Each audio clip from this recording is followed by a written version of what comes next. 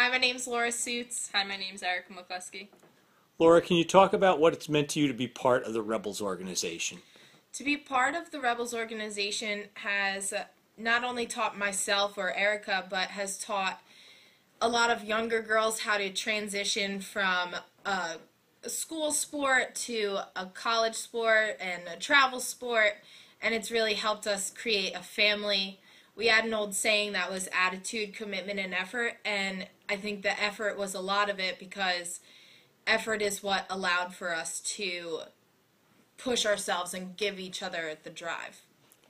Erica, this is your last year playing in the tournament. What does that mean to you? What are your feelings about this?